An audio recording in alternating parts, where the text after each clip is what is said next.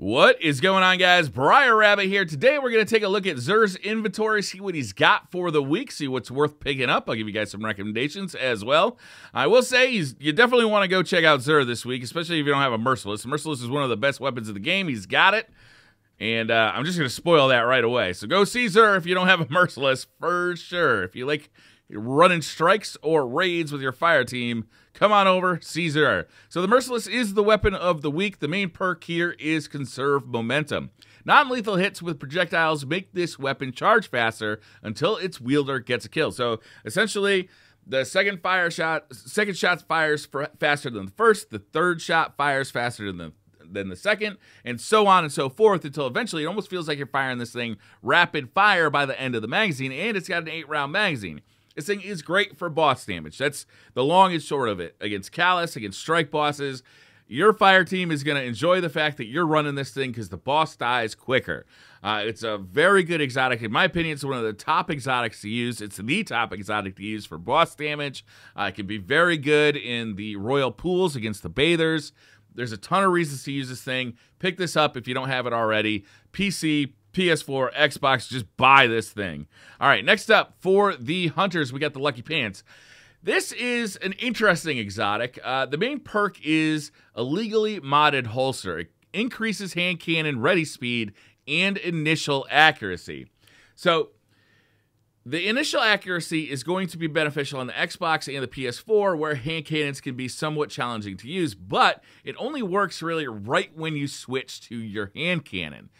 The increased hand cannon ready speed can also be useful, especially if you want to run like dual hand cannon builds where you're running a hand cannon in your kinetic and in your energy slot. Maybe you just really like running hand cannons, because every time you switch weapons, you're going to get the ready speed boost and the initial accuracy boost.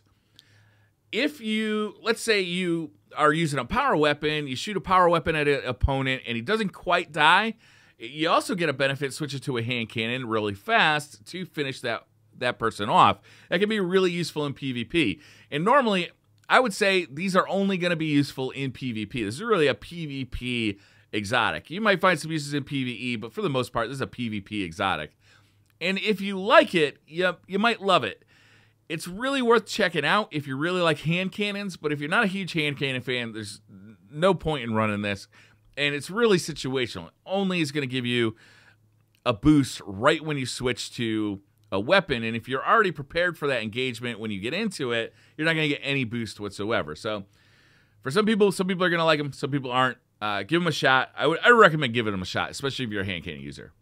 Next up, Mask of the Quiet One. This is actually a really good exotic for Titans. Main perk here is Dreaded Visage. Grants melee, grenade, and class ability energy when damaged. Void ability kills grant health regeneration. Void ability kills granting health regeneration can be useful in PvP and PvE. Basically, if you're getting in trouble in PvE, just throw a grenade or melee like a low health enemy, get your health back, and continue fighting. In PvP, you really got to be careful with this because not all, or I don't know if any of your void abilities can actually one-shot an enemy, but if you finish somebody off with like a melee, you can get your health back and then get right into the action again, which can be really useful. The first part, though, grants melee, grenade, and class ability energy when damaged, is super useful because, let's face it, we're always taking damage as Guardians. In PvE, PvP, doesn't matter. You're just going to get your melee, grenade, and class ability energy faster when you're using Mask of the Quiet One, and that makes this thing amazing. It's a very good exotic. Definitely pick this up for your Titan. Run it on your Titan. It's very, very good indeed. Next up for the Warlock, something that I just can't truck with, to be honest with you. The Fusion Harness, or Starfire Protocol. Main perk is Fusion Harness. Provides an additional Fusion Grenade charge, and the Fusion Grenade kills grant Rift energy. So the problem is, you gotta run a Solar Warlock to use this, and you gotta run a specific grenade, the Fusion Grenade. The Fusion Grenades aren't that good because they don't one-shot kill people like they used to in Destiny 1.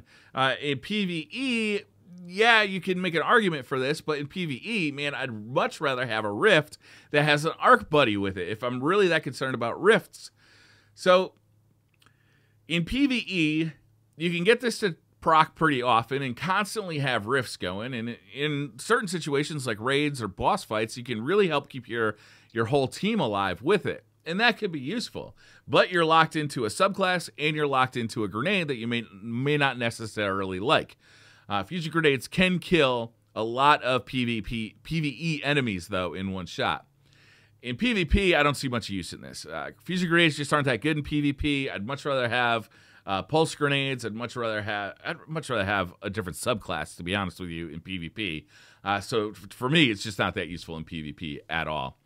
So pick this up, maybe for some PvE action, if you like the Dawnblade. If not, I'd probably just skip this altogether. So that's going to do it for Xur this week. Thank you guys so much for watching. You know, quick tip. When Xur's around, especially in an area with a public event that procs a lot, it can be useful to run these public events because there's always going to be people around to run them with. Like, always.